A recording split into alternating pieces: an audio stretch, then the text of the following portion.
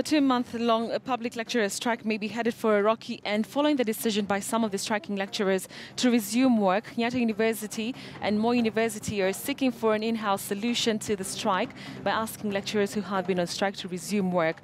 The Technical University of Kenya was the first to make an offer to striking lecturers, with some of them reported to have signed committal letters that have seen studies resume at the institution. With lecturers slowly trooping back to lecture halls, will the centre really hold for the unions? That's the question we're asking this morning on a news centre. Thank you very much for staying with us. And also thank you for the comments that I'm getting on my Twitter handle. Remember that we're asking you this morning if the unions should now call off the university lecturers strike. Let us know what you think about it.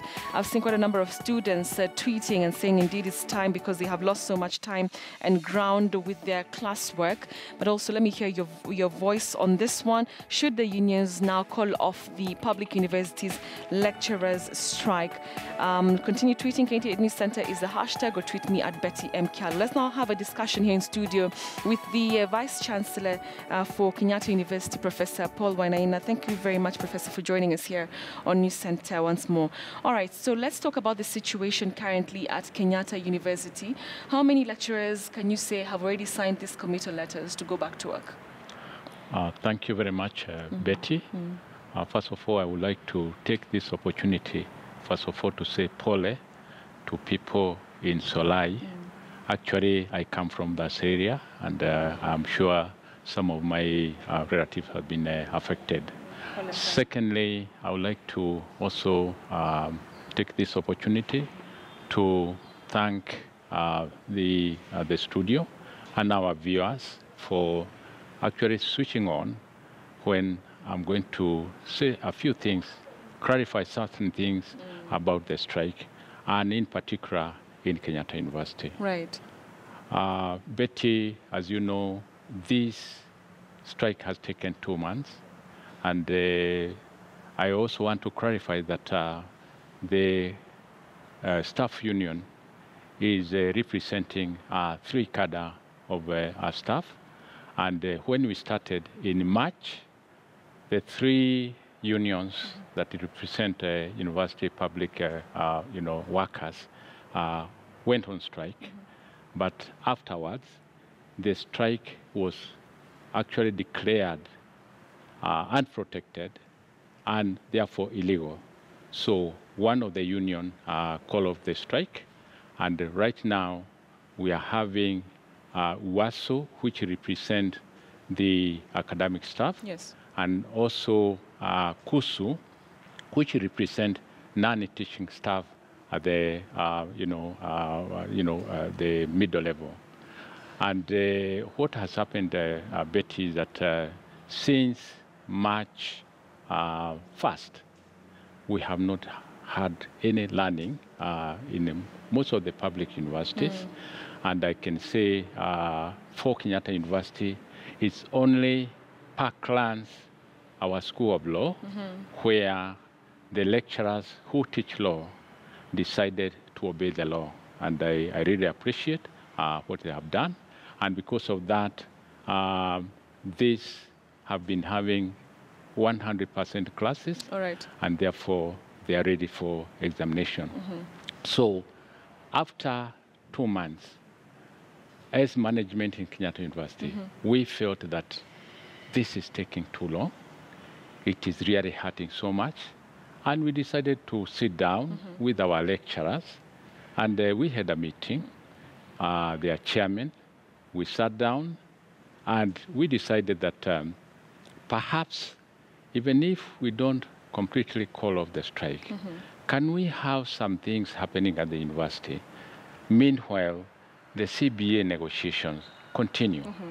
And when the chairman of department sat down, members of staff felt that, yes, what they could do, they could sign and decide to come back to class. Meanwhile, negotiations with the government continue. And therefore, on Monday 7th, we asked the students who had gone home, and we asked the lecturers to start teaching. it was a very, slow pace because most of the students had gone home. But eventually, we were able to start. But of course, some of the union activists tried to persuade the lecturers not actually to go back to work. All right. And therefore, we had a bit of a scuffle on Monday, but things have really improved. As of yesterday, 65% of our lecturers have been teaching, and the classes are going on now. All right. And we hope that when all the students come back, we are going to have 100%, particularly, probably next week. All right. So when you say 65% is in operation, is this 65% of the lecturers or the entire fraternity of the school? Betty, we have 7 campuses, and therefore what we are saying is that like the main campus, yesterday it was like 70%. Kitui campus, it was 40%. City campus, 70%. And when you take the average, actually it was 65% classes going on. All right, that is across all, Yes. all the institutions. Yeah. All right, so we understand also that there were committee letters that were signed. I don't know if that's what also happened at Kenyatta University. Yes. What happened is that during the meeting with lecturers, with the chairman of departments and the deans, they were told it will be important for you to commit yourself because it will be very bad for us to call the students to come back and then there is no teaching. So they committed themselves in writing that they were going to teach.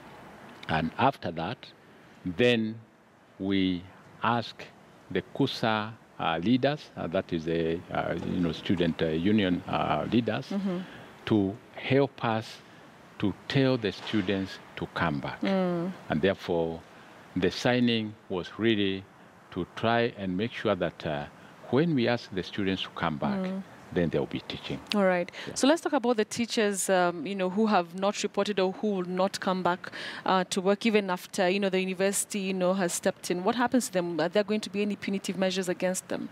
I think, Betty, what happens is that, first of all, they know very well that this strike is not protected. So it's illegal, and they were ordered by court to go back to work. At the moment, we have been able to persuade, a very high percentage of, our lecturers to come back. But those who want to continue disobeying the court orders, at the moment, there is nothing we can do. After all, they have a right to do that. But the only thing we ask is that they don't try to disrupt those who want to teach. Yeah.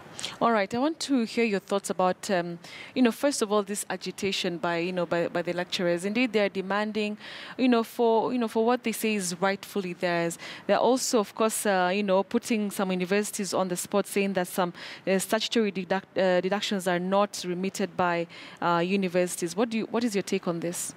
I think, Betty, this issue is obviously it is very important for us to try and understand what is happening. We had the previous CBA signed, and unfortunately, we did not actually factor in pension for staff members. In other words, the government did not give the pension aspect of the package, and therefore, the universities will not be able actually to remit deductions for pensions simply because they were not actually factored in. There are some universities that have been trying to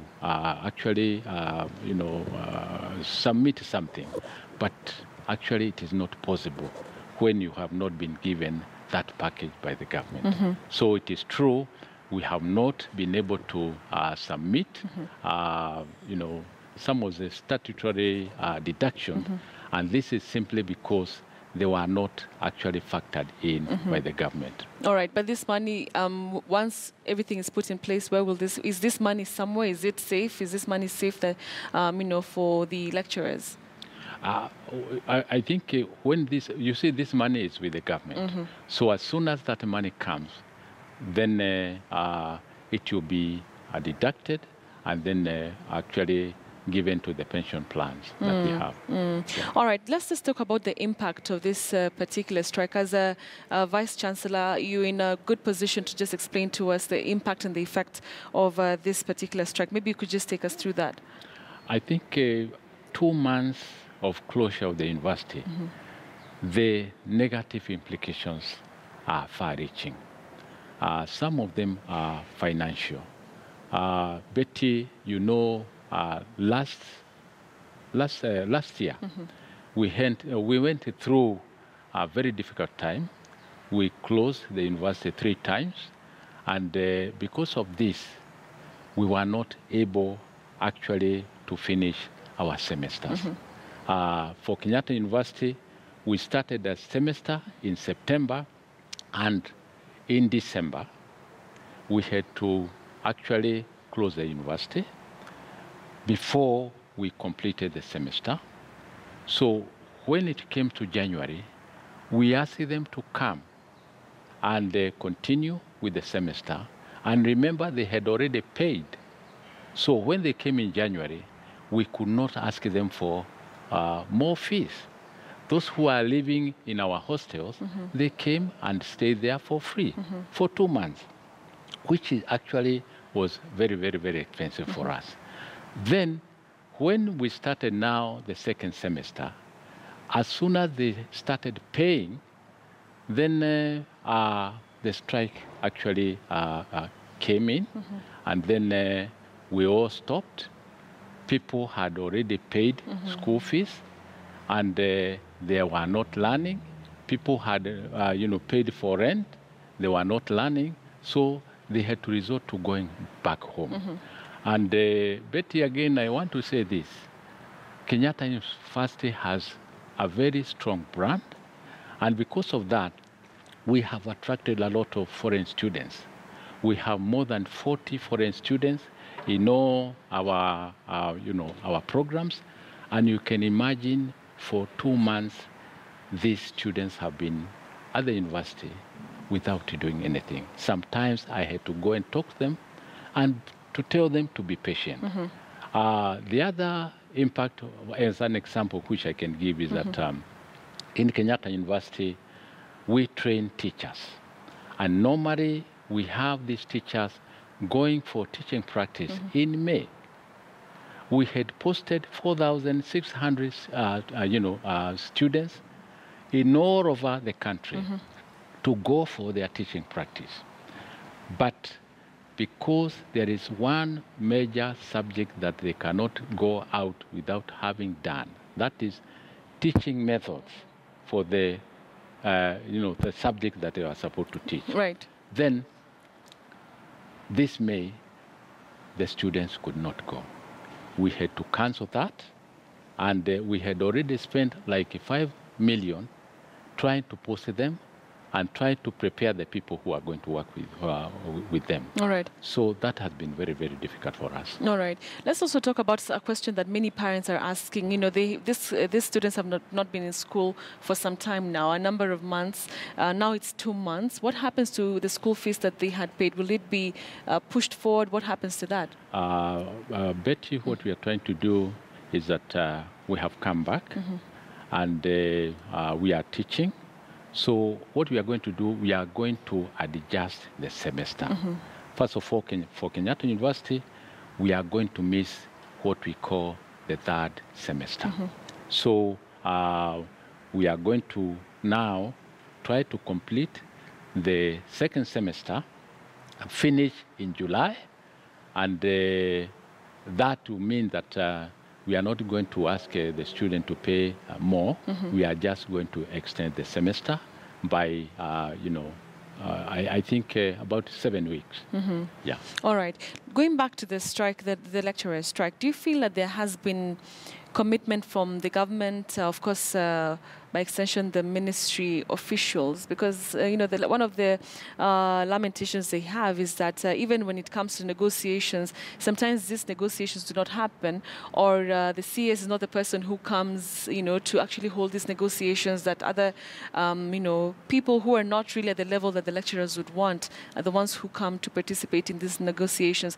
Also, considering that it has been 2 months. I think, Betty, we are all Kenyans.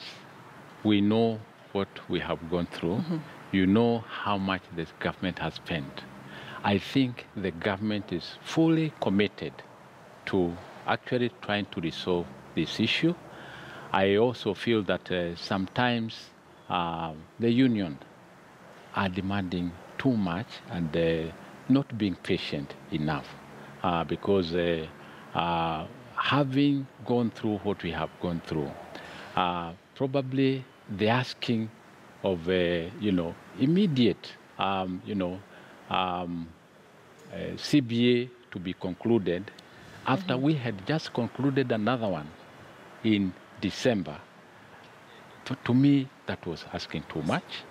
Of course, they have a right to demand for better services. And I think that probably the officials need to so search and probably try to make the demands, more reasonable.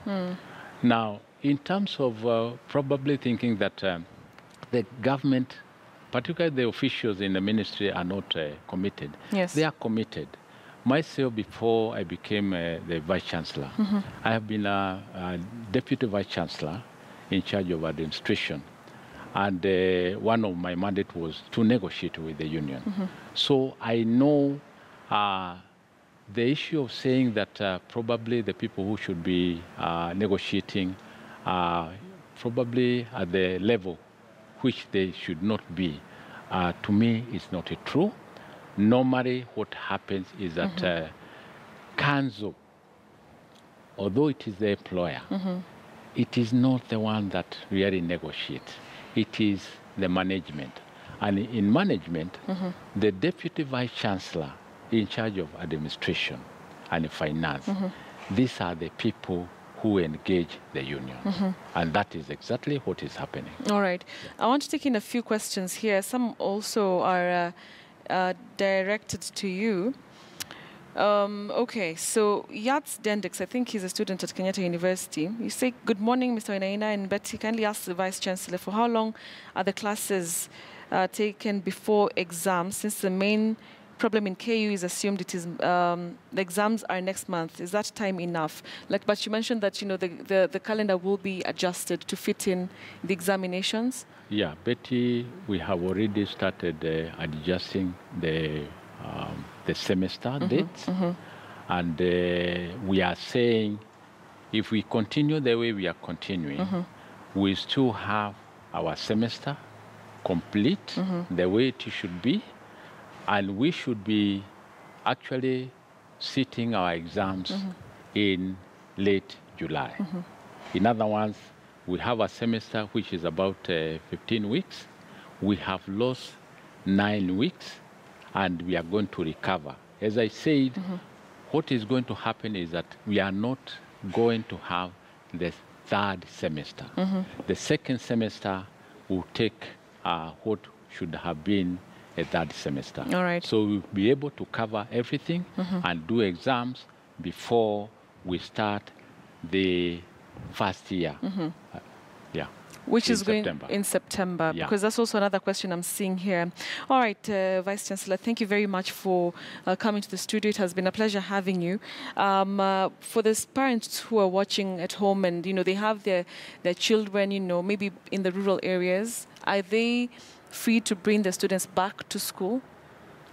Betty, we have already indicated, and I actually made a flyer on Sunday Nation, where we said we are open. We are going to start on 7th, and the students have started coming back. We are using the student leaders. You have actually seen the student leader making a prayer to their colleagues to come back.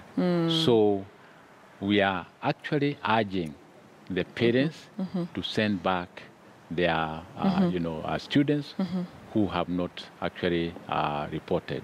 But I can tell you more than 60% of the students have reported. All right. Thank you very much, sir, for speaking to us. He is Professor Paul Wainaina, the Vice Chancellor of Kenyatta University. Thank you for your time. Thank you very much. All right, so as we continue with our conversation, I'm seeing quite a number of tweets here with regards to a Twitter poll. Remember, we are asking you if it's time indeed that the unions call off the lecturer strike. A number of tweets, I have to say. All right, let me just sample one or two tweets here. Alan Kiptalam, you say the government is not doing enough to end the lecturer strike. They have told a lot of meetings, they have held a lot of meetings and there is no outcome.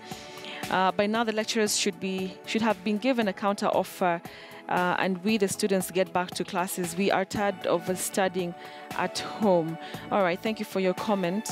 All right, somebody here by the name. All right, we have Oliver Wesonga. You say the government is dead-let. Don't sympathize with the students. We're all citizens struggling to make ends meet. We can fight in future. All right, interesting comment there. Eric Wainaina, you say, in as much as the union should call off the strike, the teaching fraternity should get what they really deserve. There is a very delicate balance that should be struck, else we're setting a bad precedence in our nation. Thank you for your comment. I'll continue to sample very many comments I'm seeing, and thank you. We appreciate all of them. We'll get back to that conversation in a few minutes. But for now, though, we want to get back to a story that is currently developing, and I understand that there is a demolition that is taking place. I understand if you can just... All right, so that's happening in Westlands. Civil unrest expected in Westlands Market as the semi-permanent structures near the Curio Market, which is normally opposite Sarit Center, roundabout, are being demolished, as you can see on your screens today. And I'm sure you've seen those structures if you have been to Westlands, right at the roundabout opposite the Sarit Center. Normally, it has quite a number of Curio shops and small traders. We also have food stalls in that particular market, and as you can see, that is being demolished.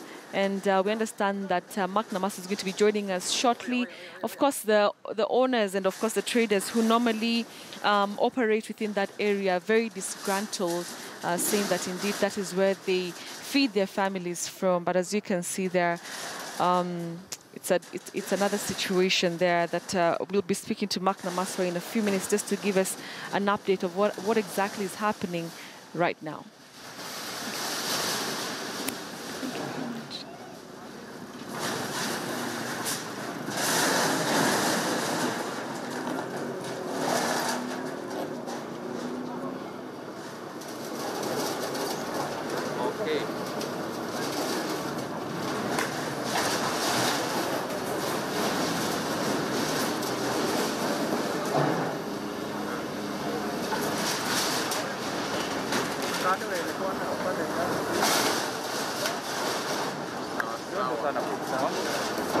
Umenipotelea?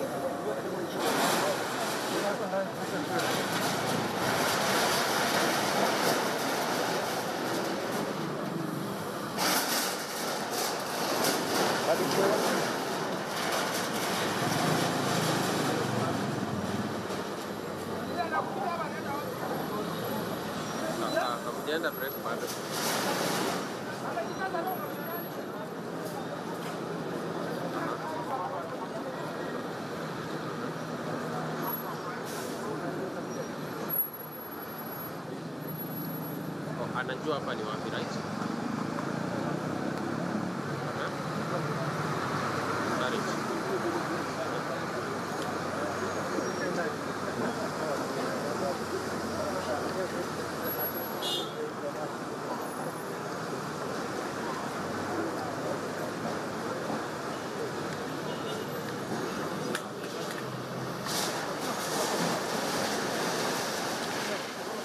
Right, as you can see, the excavators are really rumbling. Those are the shops really at the Westlands roundabout. This is just right after the Oil Libya petrol station. I'm sure you know about those, you know, the shops there, the courier shops, a number of traders there, like I mentioned earlier, people who normally sell a number of things, mostly to tourists who normally just operate within that area. And as you can see, that is happening on the left side of that stretch of road if you're coming from the main Westlands roundabout. The shops there being demolished there. But we understand that there was a notice that was given and it expired 2 weeks ago. So therefore, the notice was given to the traders so that they can remove their wares. We're not sure if most of them were able to do so, but indeed the time came today, and 2 weeks later, the demolition really is already underway. As you can see, a number of Kenyans just milling around there, and I'm sure some of them really are the people who have been trading in that part of Westlands area. Many of them just looking and just watching the excavators as they continue to demolish. We'll be having our reporter on the ground, Mark Namaso, to tell us more about this. But for now, though, we want to just take a short commercial break. We're coming back in a few minutes. Remember, we have quite a number of stories that we're following. One, of course, is what is happening, that tragedy in Sulai. And, of course, we'll be speaking to our Elphas Lagat to give us more detail. Remember, we spoke earlier to the governor, Lee Kinyanjui, who just explained to us and described to us the situation there. 450 families been rendered homeless, and of course the Red Cross, KDF, we also understand, together with the county government, of course working hard to ensure that also the people who are still buried under the mud are rescued. All right, it's a story that we'll continue to focus on, and of course another one is what you're seeing on your screens a few minutes ago, and that is what's happening in Westlands, the demolitions that are currently ongoing. Don't go away. News Center continues in a few minutes. We'll be right back.